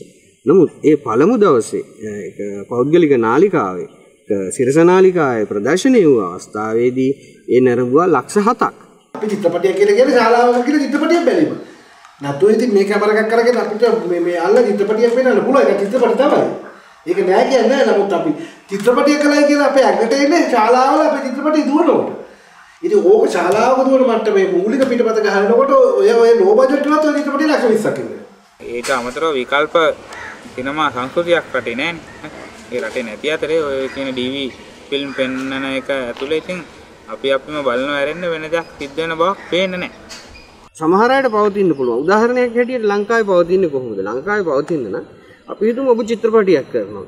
මේ චිත්‍රපටිය ඔබ ජනාධිපතිතුමාට පෙන්වනවා. හරි?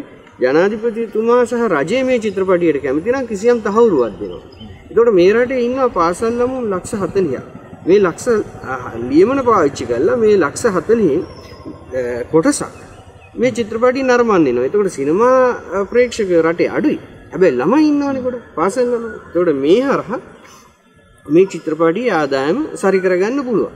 ඉතින් හැමෝම බලන්නේ තමන්ගේ පෞද්ගලිකව ඒ විදිහ හිතවත්කම් දේශපාලන යාන්ත්‍රණයේ පිහිට කරගෙන තමන්ට ගැලවෙන්න මිසක මේක පොදුවේ සිනමාවෙන්ම සිනමාව ගොඩ එන විදිහ හිතන්නේ නැහැ. හැබැයි මුදල් මේ හොයන මාත් එකක් තියෙනවට ඊළඟට හැදෙනවා. දැන් ඔය ෆිල්ම් එක කරපු වියදමන වගේ මේක 4 කෝටිගේ මුදල් වෙනවනේ. ඒක වෙන්නේ නැහැ. මේ සිස්ටම් එකේ හැදිලා තියෙන තැන විශාල වරද්දක් තියෙනවා. ලංකාවේ පෞද්ගලිකරණය කරාට පස්සේ සිස්ටම් එක හදලා තියෙන්නේ බෙදා හරින්නයි සිනමා ශාලා හිමියයි විතරයි ආරක්ෂායි. ඒක වෙන්නේ කොහොමද දැන්? බෙදා හරින්න සහ සිනමා ශාලා හිමියා මේ කර්මාන්තය තුල කිසිම අවධානමක් ගන්නෙ නැහැ.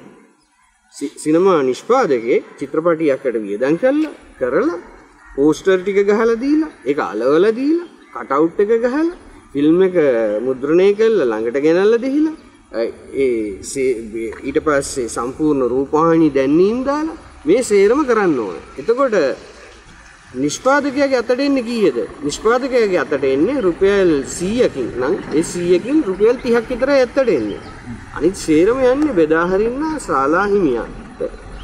එතකොට දැන් අර දාපු මුදල ආයෝජනය කරපු මුදල මේ ක්‍රමයේ යටතේ නිෂ්පාදකයෙකුට හොයාගන්න බෑ. මුක්තික ෆිල්ම් මේකර් කෙනෙක් හැටියට එයා one of the most successful filmmakers. ලංකාවේ ඉන්න මම හිතන්නේ successful filmmakers දෙන්නයි එක්කෙනෙක්. ප්‍රසන්න විතානගේ විමුක්ති ජයසූරිය. ඔයගොල්ලෝනේ හැමතිස්සෙම පිටරට යන්නේ පිටරටත් එක්ක වැඩ කරන්නේ ඒ ලොකු ඒ කියන්නේ ඒ තලේ සිනමාවල් වලට යන්නේ.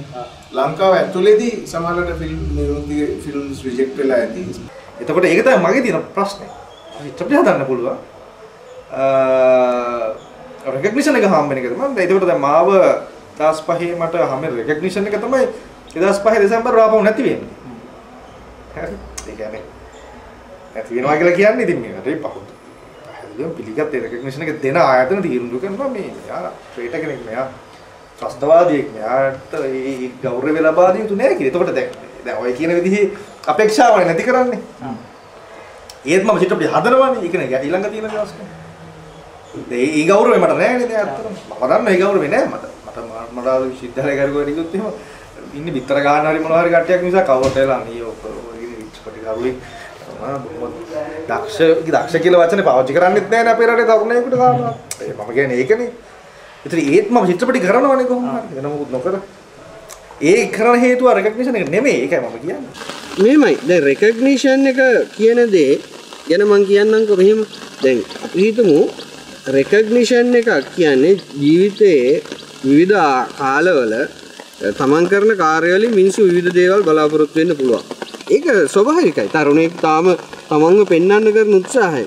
ඊ.එම්. ෆොස්ටර් කියන නවකතාකරුවා කියනවා මම හැම වෙලේම නවකතා ලියලා තියෙන්නේ අනිත් අයගේ මං ආදරය කරන අයගේ සිද්ධිනා ගන්නයි කියලා. වැඩේ තියෙන රෙකග්නිෂන් එක නොලැබීම තුල තමන්ට අත් වෙන ජීවිතය නිර්මාණයට ගෙනහම ඒක ගැටලුවක් තියෙනවා.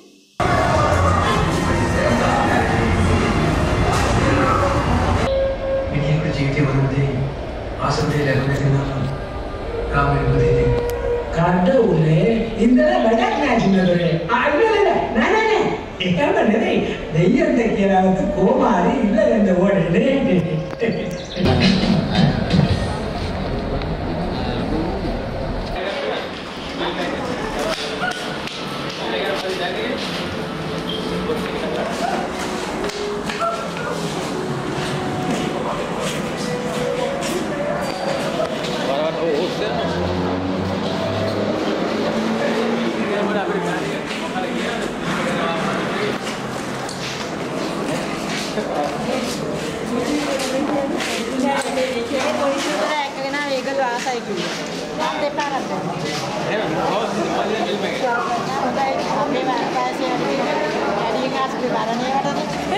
දැන් ඒ ආසනේ වට ඉස්කෝලේ යන්නේ නැතුව අද හිටියේ.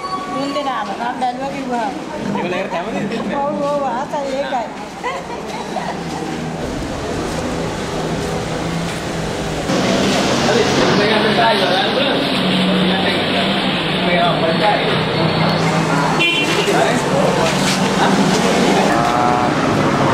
අවුල දින මොකද? ප්‍රොෆෙෂනල් කියන්නේ ඒක ඉන්ඩස්ට්‍රි ගත වෙන එක නේ කියන්නේ යා ජීවත් වෙන්නේ ෆිල්ම් හදලා කියනනේ. එහෙම ලෝකේ හරි ටිකයි ඉන්නේ. ලංකාවෙත් හරි ටිකයි. කවදාවත් රසාවක් කරේ නැහැ. මම කාලේ මම සිනමා සඳහා කැප කරේ. මොකද තමයි ඒ මගේ ආධ්‍යාත්මික ප්‍රකාශනය. ඉතින් මම හිතන්නේ එහෙම ගොඩක් අය ඉන්නවනේ. එහෙම ඉන්නවනේ ගොඩක් අය. ආම්ක මම එහෙම කෙනෙක්. ප්‍රසන්න මම හිතන්නේ මම වෙන මොකුත් කරන්නේ නැහැ අවංකව. ප්‍රසන්න විතානගේ මම හිතන්නේ නැහැ වෙන මොකුත් කරනවා කියලා. ඒ වෙන්නේ ඒ වගේ ගොඩක් අය ඉන්නවා. එහෙම චිත්‍රපට විතරක්ම හදන්න ආදස කොහොම හරි අවුරුද්දකට හරි දෙකකට තුනකට සැරයක් චිත්‍රපටයක් කොහොම හරි කරන අය ඉන්නවා.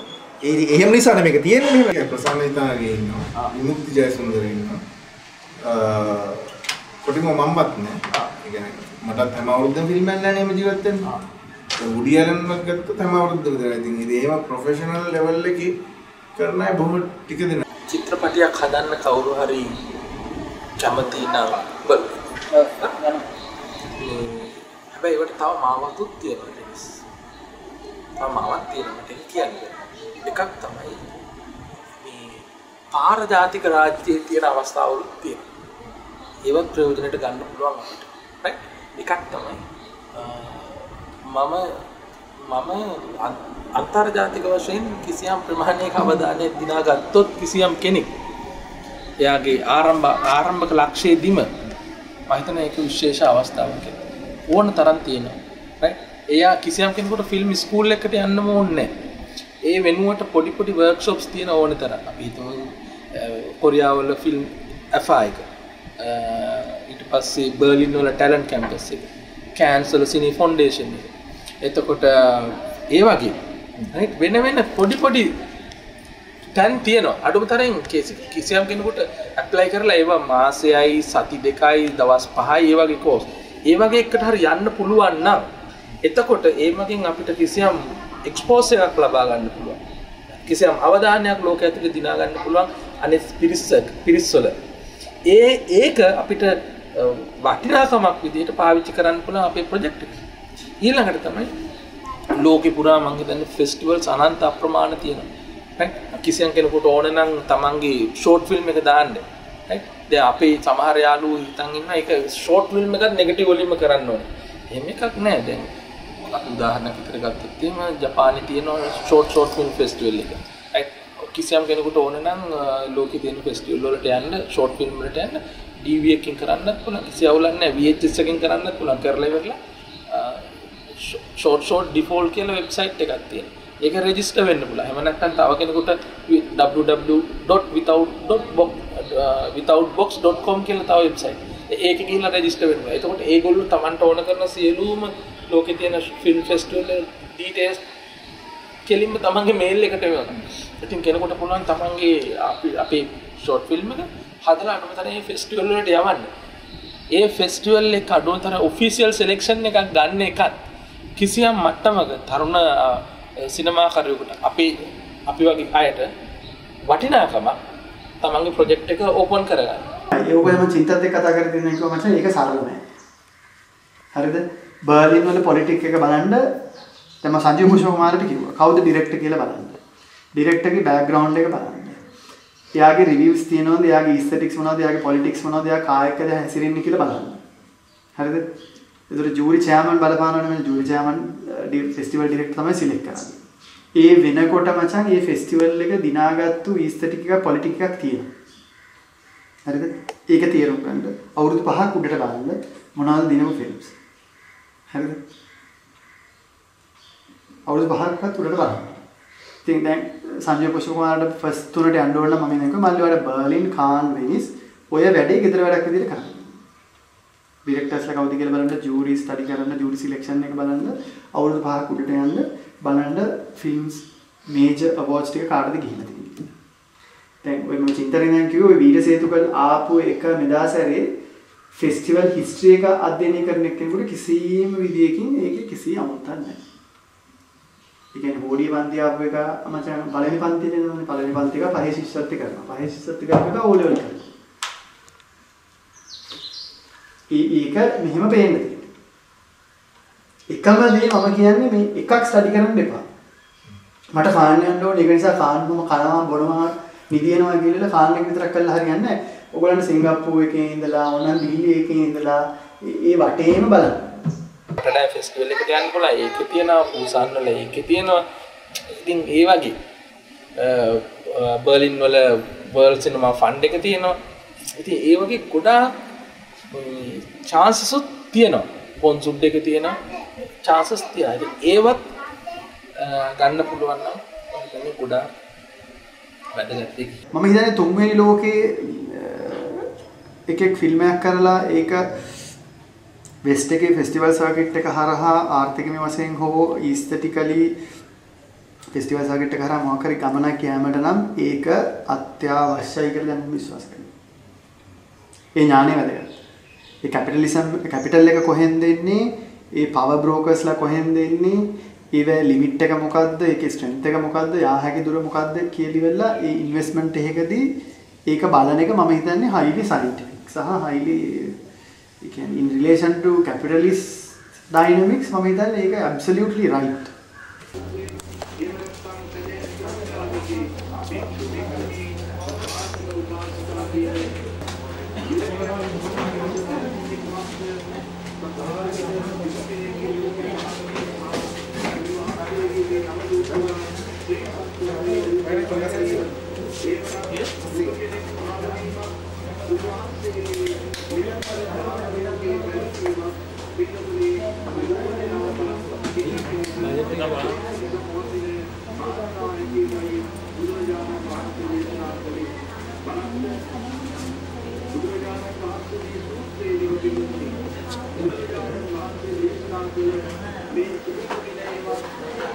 බජට් සම්පූර්ණයෙන්ම ඉවර වුණා මෙතනම.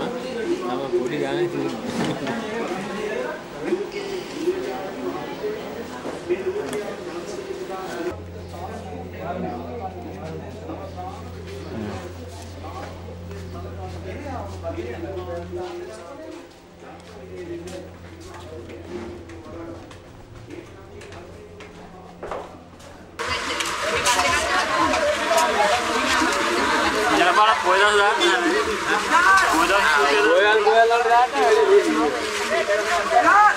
ලංකාවේ ෂූට් කරන්න පුළුවන් මචං මේ රුපියල් 10කට මේ පොය දවස් වලට විතරයි.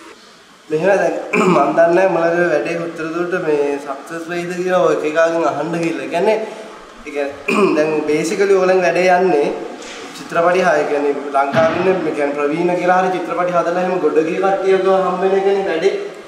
දැන් එහෙම එකකින් අපි දැනගන්න. ඔව් ඒකින් ඔයගොල්ලන් දැනගන්න හදන්නේ. දැන් මෙහෙමයි ඕකේදී වර්ධින ප්‍රශ්නේ මචං දැන් උන් ඇත්තටම උඹලට චිත්‍රපටිකරුවෙක් වෙන්න ඕනි කියන පාත් එක ඇත්තටම දෙයිද කියලා මට එන ප්‍රශ්නයක් තියෙනවා. ක්‍රමයක් නැහැ. ඒ කියන්නේ පිටපතක් ලියන්න. ලියලා ඒක අවංකවම තමන්ට කළ යුතුම පිටපතක් නම් ඕගොල්ලෝ ඒ වෙනුවෙන් සෑහෙන ශ්‍රමයක් කැපවීමක් කරයි. ඒක නිර්මාණයක් විදිහට දකින්න. යන්නේ ඉස්සරේ තියමාව ප්‍රොඩියුසර් කෙනෙක් හොයාගන්න ඕනේ. නැත්නම් තව ඊළමාංශය නෑ. ප්‍රොඩියුසර් කමුණ තමයි තමුන්ට ලියන්න එකට මේ ආධ්‍යාත්මික ශක්තිය ලැබෙන්නේ.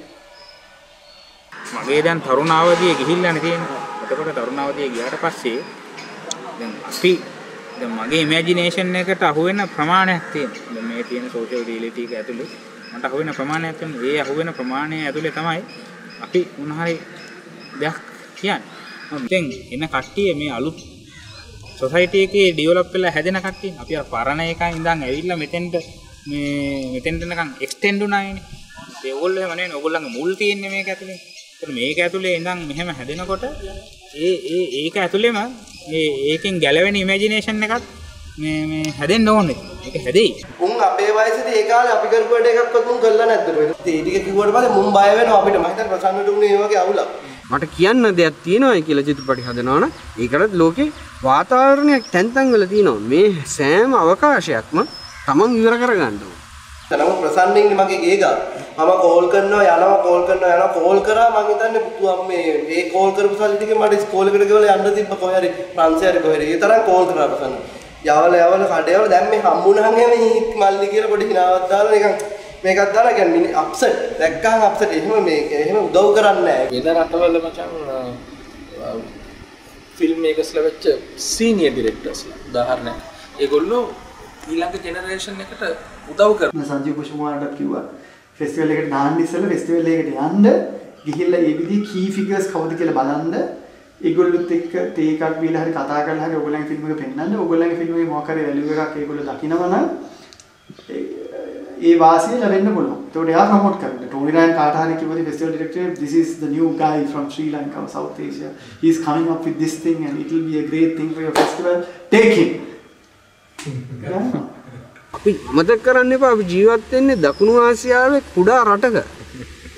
අර විශාල සිනමාකරුවෝ කරන්නේ අර තරුණ සිනමාකරුවන්ගේ ප්‍රොජෙක්ට් එක අරගෙන ගිහිල්ලා අර මම කිව්වා රොටර්ඩෑම් වල හරි සිනේ ෆවුන්ඩේෂන් එකේ හරි බර්ලින් වල හරි පූසාන් වල හරි ප්ලේස් කරලා කියන බලන්න මෙන්න ප්‍රොජෙක්ට් එකක් තියෙනවා ඕගොල්ලෝ මේ කැමතිද මේකට කියලා. ඉතින් අර අනිත් මිනිස්සු අරයා ට්‍රස්ට් කරනවා. කියොත් සාමි කිව්වොත් ට්‍රස්ට් කරන්නේ නැත්තේ නෑනේ වලට සාලිස් කිව්වොත් ට්‍රස්ට් කරන්නේ නැත්තේ නෑනේ විශ්වාස කරනවා. විශ්වාස කරලා මේ ප්‍රොජෙක්ට් එක පික් කරනවා. මට අපේට අවාසනාවකට අපේ එහෙම කියන්නේ කෙනෙක් නෑ. එහෙම උදව් කරන්න බෑ. ඒගොල්ලන්ට උදව් කරන්න පුළුවන් නෑ. ඒගොල්ලන්ට චිත්‍රපටයක් කරන්න මට උදව් කරන්න පුළුවන්. ඒගොල්ලෝ ඒක කරනවා. ඒගොල්ලන්ගේ චිත්‍රපටිය හදා ගන්න ඒ වෙලාවෙ. මොකද ඒගොල්ලත් අවුරුදු 4කට එකක් කරගන්නේ. 10ට එකක් කරගන්න තවට කරන්න හම්බෙන්නේ නැහැ. හරිද? අර්ථ කතාවේ කියන්නේ. ඉතින් මම මේ ජීවත් වෙන්න කොයිතරම් කිව්වද දෙන්නවද? ඒ වගේම දෙන්න ඕනේ. දැන් අපි හිතන 50න් පස්සේ අපි පෙන්ෂන් එකේ ආදලක ඉන්නවා කියලා නෑනේ. මැරගම ජොබ් කරන්න එනවා. අනිවාර්යයෙන් ඒ වගේ තමයි. ඉතින් මැරගම ෆිල්ම් කරන්න try එක දෙන්න යනවා.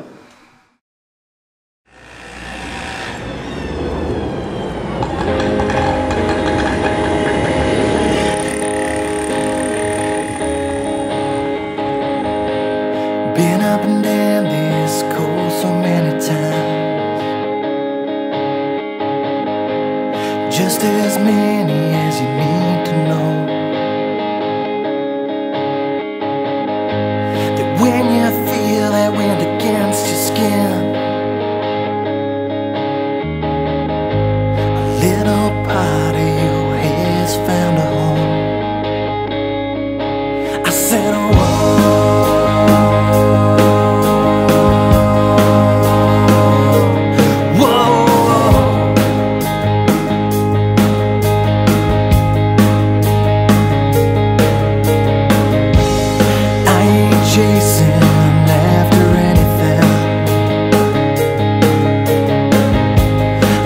so long wanting something else,